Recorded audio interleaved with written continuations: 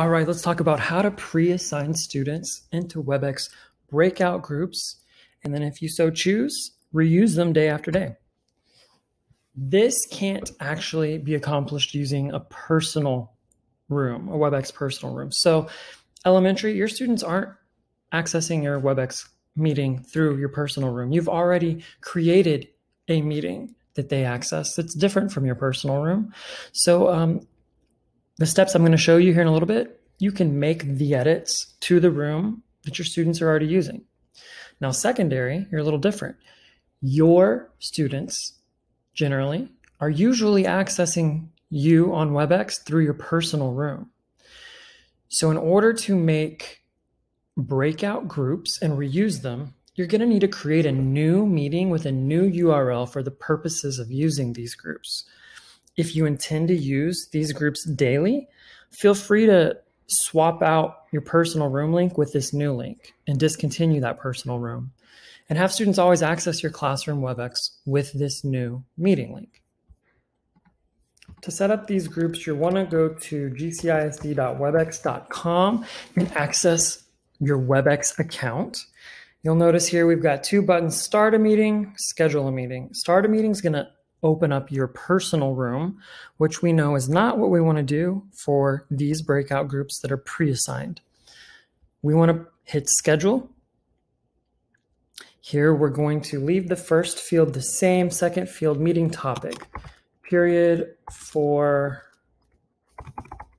project groups, for example, and then you do this for your other periods as well. Don't change your meeting password. It's unnecessary, and actually your kids don't even need it. Leave it there as is, and when they click the link, they will be signed in and log into this meeting without the password. Now, date and time, we have something to think about here. If it's just a one-off, set your date and time for the meeting, date and time that it occurs. But if you intend to use this meeting link and these groups multiple times, let's hit reoccurrence and choose daily, every weekday, ending, maybe end of the year, June 1st. Now it's important here to add your attendees into this field and add them in order of your group. So add everyone in group 1 first, group 2, then group 3. And notice when I type in the name, they pop up. So I don't need to know my student's full email address. Just start typing their name and find the one that is your student.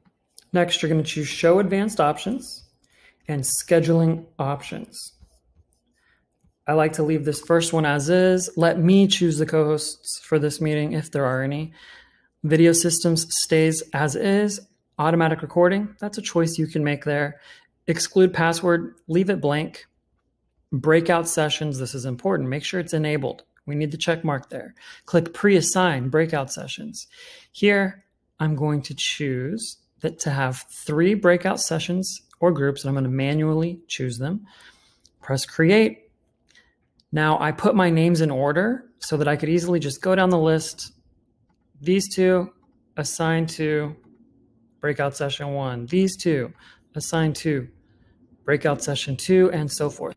Once you've got all your students assigned, notice you can move them, exchange them, or remove them from groups, but press create.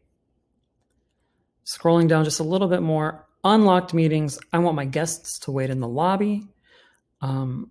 Registration, make sure is none. Email reminder, I turn it off.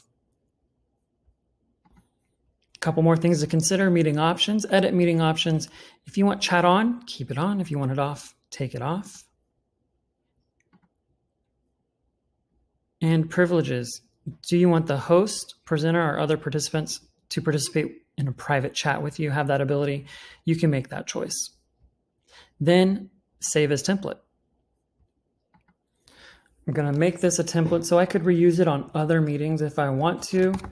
Period for groups. Press OK. And schedule.